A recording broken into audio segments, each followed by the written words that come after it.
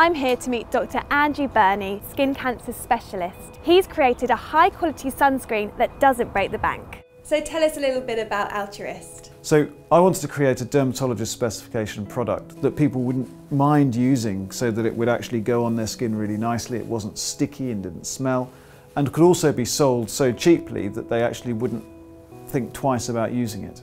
How have you managed to make this one so much cheaper? We're really not spending any money on marketing, and we've worked at every stage of the production chain, from manufacturer all the way through to retail, and absolutely made the margins as small as possible, because everyone in this chain really understands what we're trying to do. We're trying to do something to actually reduce the incidence of skin cancer. And what's the story behind the sunscreen? Where were you when you decided that you were going to make this product? I've done this with a friend called David, and he and I were both amateur surfers, and we spent many hours sitting on the back line chatting about sun protection, sunscreen and things like that. And so we went away and contacted some top European formulation scientists and said, look, this is what we want to do. It's got to be really nice to use, because I don't want it at all sticky. So when it goes on, you've got to know it's not there. I want it to be fragrance free. It's got to be hypoallergenic, so suitable for people with sensitive skins.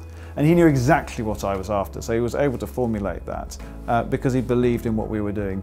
And he sent me some samples, and we tried them at home. And actually, my wife really doesn't like sunscreen, and she tried the Altruist samples and was like, wow, this is amazing. She's the hardest taskmaster of the lot. So actually, given the fact that she liked it, I knew that other people would too.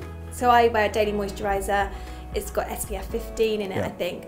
But would I be able to use the 30 or the 50 every day? Yeah, absolutely. I use the Factor 30 as a post-shave moisturiser every day, and it can go under makeup and so on as well. And UVA, so UVA is to do with ageing, and then you've got UVB as well. What's the difference between the two? Sure, well, the UVB end of the spectrum is the ones which tend to cause the burn. It's also what causes the production of vitamin D in our skin as well. The UVA tends to penetrate deeper into the skin, but doesn't tend to cause so much burning.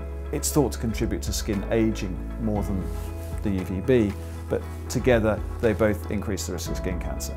Okay, and what are the stars on the bottle as well? I always see stars in sunscreen bottles. That's based on a ratio of the UVA protection to the UVB protection.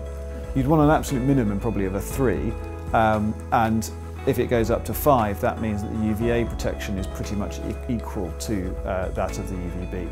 Okay, and so should you be looking for factor 30 or factor 50? So if you go out into the sun and normally would burn after 20 minutes, then a factor 30, if applied in the proportions that you need to put it on in test conditions, then you could actually spend 30 times 20 minutes in the sun before you'd actually burn, as long as you keep reapplying it. Factor 50 is of course 50 times that length of time. You might want to use a factor 50 from time to time, and some people like to because they think, oh, I'm giving myself extra protection. Yeah. And so can we have a little look at the sunscreen? Of course, yeah, here we go. So this is the factor 30 one, which is the sort of certainly our best seller.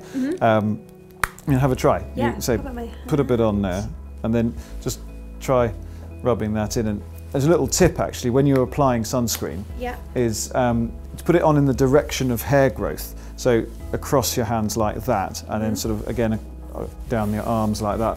So you can see it's disappeared completely. It's all gone now. So when I put it on initially, it should be white. That's right. You should definitely see absolutely. The white cream. People don't put enough on. Yeah. On the whole, you really have to put on loads. So you really want to put on, think, oh my goodness, I've put too much on. Yeah. Then you've probably put enough on, and then it will go in. Yeah, it feels really, really light. Like I would happily put this on my face. Good. And the charity you support. Yes. We'd love to hear about that. So I know that, is it 10p for every bottle goes towards? It's called Under the Same Sun. Under the Same Sun. So it's an amazing charity.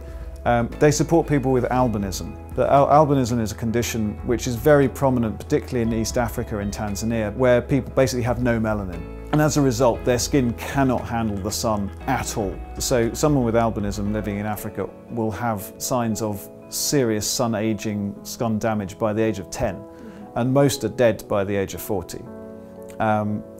Added to that, these people are treated with a lot of suspicion amongst some African cultures. So these people work with them in multiple ways, not only providing them with sunscreen and hats, but also giving them shelter, support, life coaching, and give them the opportunity for education so that they can actually go out and do something productive and worthwhile for their lives. It's great that not only is it an affordable price, that it's money going towards a really good cause as well. Yeah, it works out at £4 for one of these, and then the 100ml tube, which we did because people were saying we want to take something as hand luggage on our aeroplane, and other people wanted a factor 50, so we did the factor 50 in 100ml to sort of kill two birds with one stone.